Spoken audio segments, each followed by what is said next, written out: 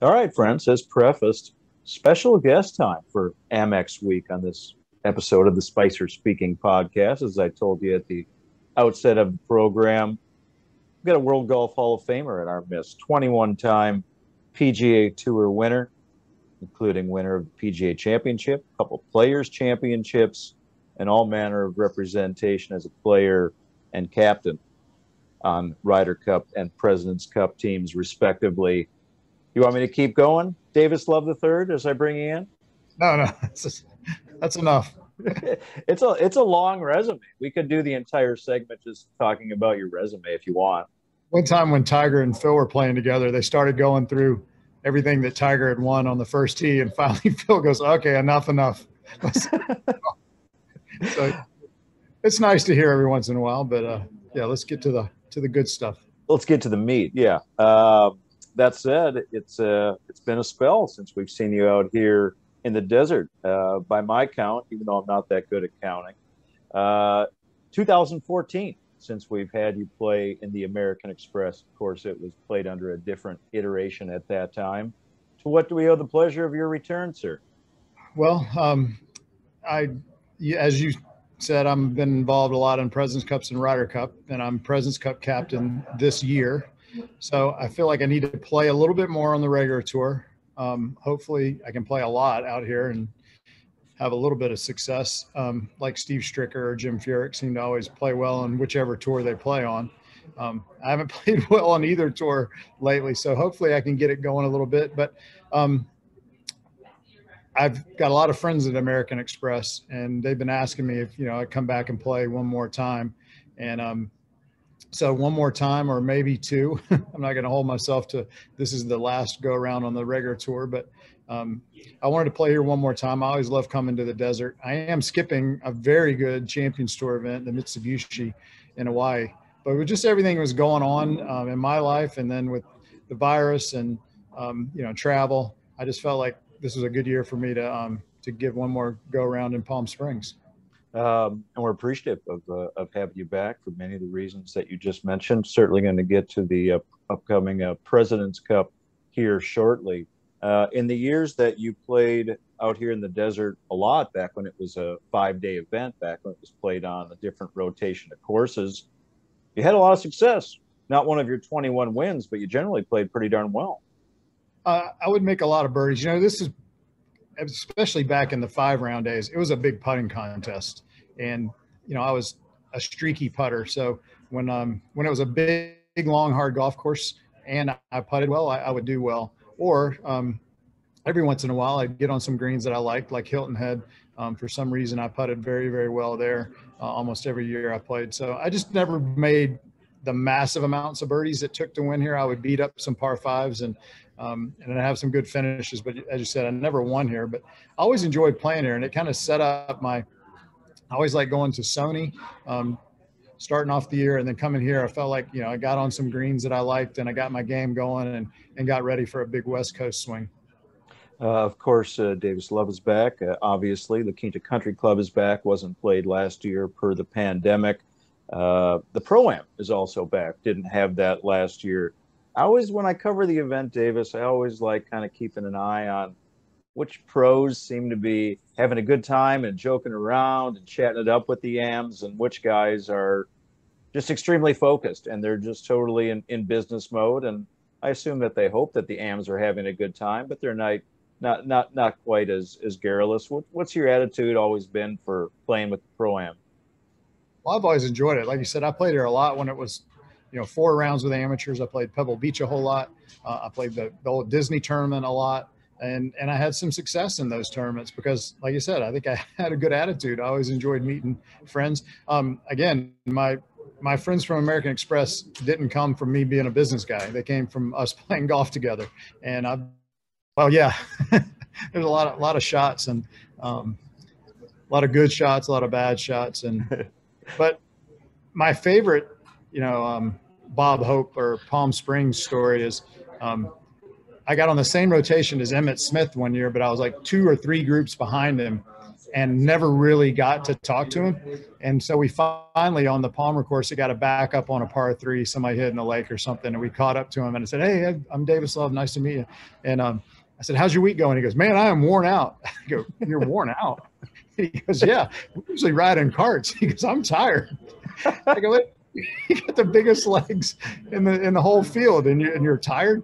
And so it was fun to get to meet people. Obviously, I got to go to Bob Hope's house here when I played back in the day. And oh, cool. So many cool things happen around and in the Pro-Am that don't happen in a regular week. So you just got to have a good attitude going in. It's not going to be as fast. It's going to be different. You're going to see some bad shots. You might get a guy that's not the most fun to play with. But generally, overall, it makes the week if you go in with a good attitude. It's interesting. Emmitt Smith, yeah, NFL's all-time leading rusher, lacking for stamina on the golf course. Tired. Friends, you're tuning into the Spicer Speaking podcast. World Golf Hall of Famer Davis Love III is my guest, competing in this week's Amex. The tee times actually just came out a few minutes before this visit. Davis getting his week underway Thursday, as are all players. 850 on the stadium course, competing alongside Brendan Todd.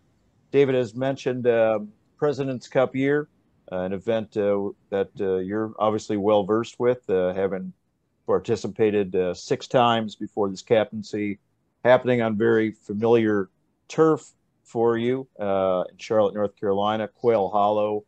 When you come out to an event, as perhaps you did when you were 2-time captain of the Ryder Cup, is there a scouting element for you? Yeah, it's definitely, and that's the main reason I'm going to try to play a lot on the regular tour this year, is to scout or to say hi to guys. I got to hit balls beside Patrick Cantlay today and talk to him a little bit. I saw Johnny Vegas and CT Pan on the flight coming in, and they had President's Cup gear on. So now I've already learned that I got to give out more T-shirts and hats this year, keep up with Captain Immelman, because his guys are wearing it on the airplane. But it's just good to be visible if guys want to ask me questions, or if we want to go out to dinner, play a practice round, things like that. I played with Zach Johnson yesterday, and we talked about plans for Charlotte. So it's helpful to be around and be out here, and I love being out with the young guys. On the course, is there anything specifically, again, given your 2-time Ryder Cup captaincy, something on the course that you're looking for in particular, whether it be for an American player or an international player? Well, I'm looking for the same level of play we had at the Ryder Cup. Those guys were on fire. I've never seen a team playing so well, and also so committed to just doing everything they could to be ready to play. It was a very organized and calm and collected, efficient team. So I'm looking to, for that core leadership. We won't have the exact same 12 guys, but that core leadership to be there again. And then, Quail Hollow is a big, hard golf course. We need our ball strikers, which we've got a lot of great ones. We need them ready to go. And obviously, we're a long team. We don't need any more long hitters. We need guys that are hitting a good tee to green. Strokes gained tee to green is a big stat for us, and 16 on a big golf course. And I think it would be very similar in Charlotte. Apparel aside, what about the international players? You have opportunity to be around them as well this week. Several that have been on recent President's Cup teams, and several that look to be on the team in September. What do you look at for the opponent? Well, watching Matsuyama last week, and their guys are playing well too. It's even though we have won a lot of President's Cups, it's gotten a little too close lately. They've picked up their game. Obviously, we've lost and tied an away game, but we've never lost a home game. But they're coming. It's going to be harder and harder for us to win Ryder Cups and President's Cups, just because the rest of the world is getting better. We're one country taking on half the world at a time, and it's just going to get tougher and tougher. So we have to be ready. I mean, our guys, they're well aware of how good the international team is, and it's not going to be just to show up and play and have fun. We're going to be serious about it. Do you think that, the Americans obviously have totally dominated the President's Cup, which is a much shorter history, of course, than the Ryder Cup. But as it gets closer, and the last go-around was close, do you feel that it's going to become more compelling for people to watch? Yeah, I think, we certainly don't want to start losing but that's why the Ryder Cup got interesting, is because we started losing it. It's like America's Cup yacht racing. I always say nobody cared about it until we started losing. They would say, "How can we lose a boat race? We're the U.S. Team USA. We should win it." And everybody seemed to get interested in the Ryder Cup. Obviously when Seve and Bernhard, those guys showed up. But when we started losing, when it became a competitive match, the Ryder Cup got really, really interesting. So, we want the international team to be competitive and close. Obviously, we don't want to lose. We certainly don't want to lose at home. So we're going to be serious about it and be ready. But we know that it's going to be competitive and get more competitive every year. Just a couple more for you today, Davis. Appreciate your time during Amex tournament week. You've had so much success, as mentioned. Success in the international events came oftentimes by way of your play in singles. Ryder Cup record of 3-1-2, and an even more sterling singles record of the President's Cup of 4-1-1. Is that something that you look for in particular, a singles player, when you're kind of scouting it out this year? Yeah, singles is really, really important. I think that's, one thing that guys kind of miss. And now there's more points in the President's Cup before Singles Day, but still there's 12 points on Sunday, and you have to be ready to play singles. It's tough matching guys up. We've got some pretty good pairings built already that if we go on the last couple President's Cups and the last couple Ryder Cups, we've got some good pairings. And it's always hard to match up the new guys. We bring in Scotty Scheffler, and who's he going to play with?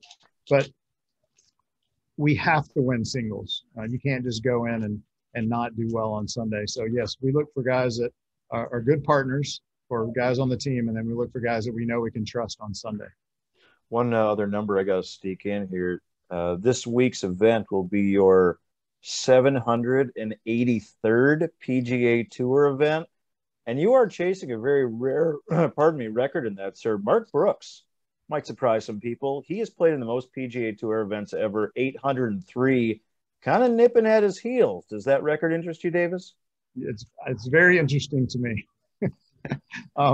I sat out there today playing with some younger guys in a practice round. I've missed a lot of golf in the last 5 years because of injuries, like my friend Tiger Woods. We haven't gotten full seasons in very often lately. So I'm very interested in knocking off Mark Brooks. I really don't want to go by Jay Haas, but I have to get by Jay Haas to get to Mark Brooks. And then I think if I make 5 or 6 more cuts, I'll go past Arnold Palmer. There's a few guys ahead of me on that list as well. I think I have to play 20 more events and maybe make 20 more cuts to get both of those records. So that would be a nice goal. So I need to get in the gym. I need to work on my putting. There's some little things I need to do to make that happen. But if I get on a roll this year and I'm feeling good, I'm playing decent, I'm going to play a lot on the regular tour and chase down Brooksy. One more for you today, sir. And perhaps I buried a personal lead. While you are Davis Love the third, for me, you are the second Love brother I've had the opportunity to interview. I had to go back to my own archives for Sea Island magazine. The Resorts magazine. Your brother, of course, Mark Love, 2019 had opportunity to interview Mark about the design work, architectural work that you fellas did at the plantation course, of course, which you're certainly very familiar with. How's the design business going? And as a follow-up to that, I know that it's different for some players. I mean, does it get the juices going in the same way that playing golf gets the juices flowing for you?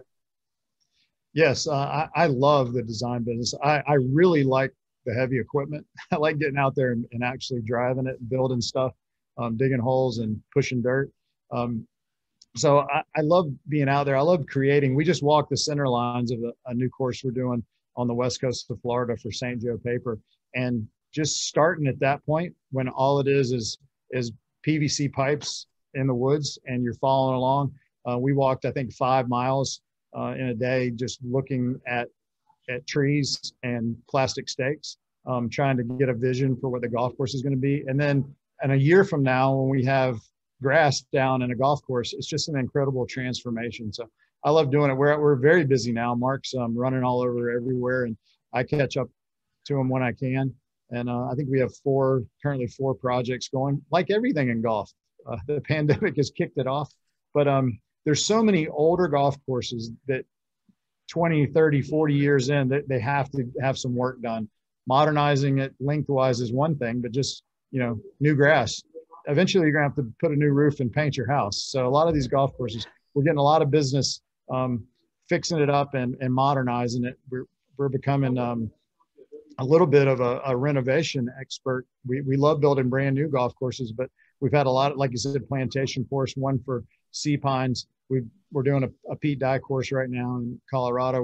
We're getting known for our work in renovation. So that's been great, and just happy to have something to do. Now, I'm not going to let it take too much time away from President's Cup this year, but we got a course in North Carolina I can work on when I'm up there in Charlotte.